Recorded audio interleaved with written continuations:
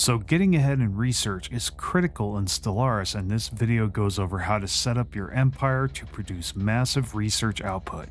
Now this is assuming you are playing a vanilla empire build, so I will try to cater this guide to that.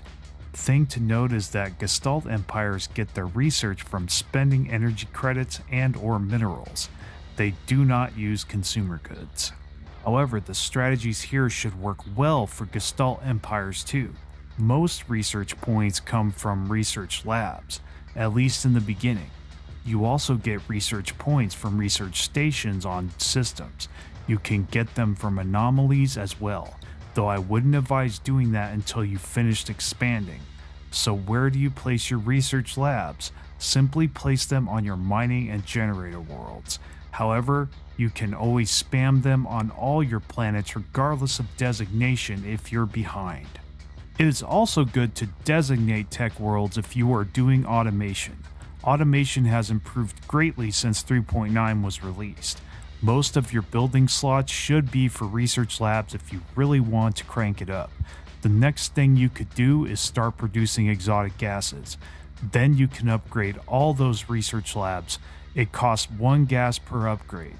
Make sure you get research upgrade technologies so you can do this. You could also take your science ships and auto-investigate anomalies and situations. Doing these often gives you a lump sum of research along with some resources. Late game, you could get the megastructures technology and research science nexus, then build and fully upgrade it. The 300 research is nice, but what you're really going for is its research speed bonus. Once you are done investigating anomalies, you can assign them to assist each of your planet's research. Obviously, assist the planets that produce the highest amount of research points. So there is research speed and research points. You need both to research technologies effectively, so don't neglect research speed. You could take research speed and percentage technologies when you see them if you want to max out your research. Next thing you can do is enter research agreements with other empires if you're friendly and have extra influence gain. Now that is mostly what you can do if you're a vanilla empire. What if you have DLC?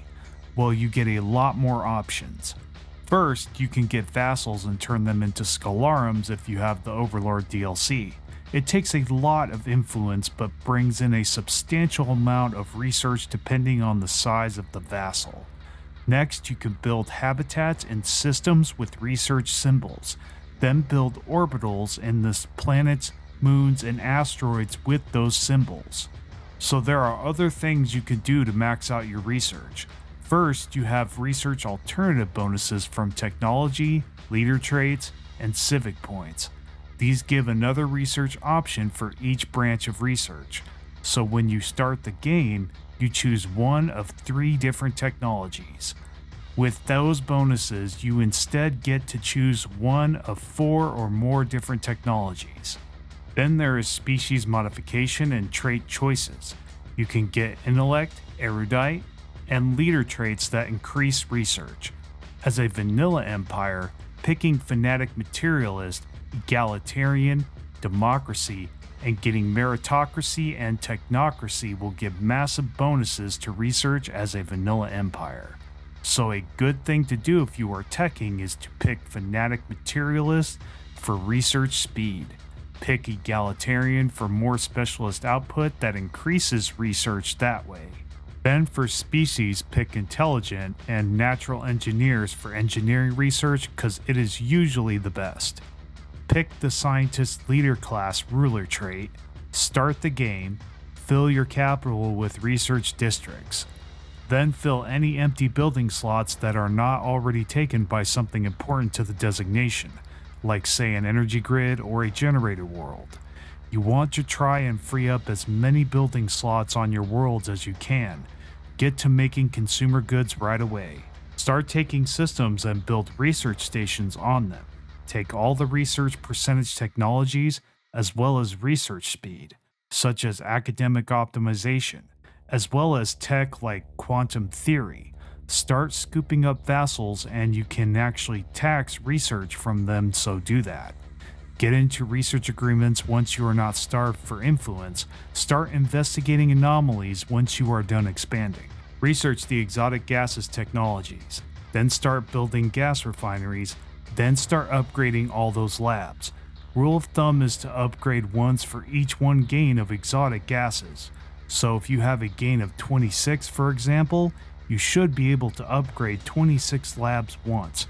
So do that. If you have DLC, start building habitats. Build orbitals on research symbols. Then fill the orbital complex with research districts. Then get mega engineering and fully upgrade a science nexus. Then if you want, get a ring world for even more research districts. That covers most of it. I'll see you next time.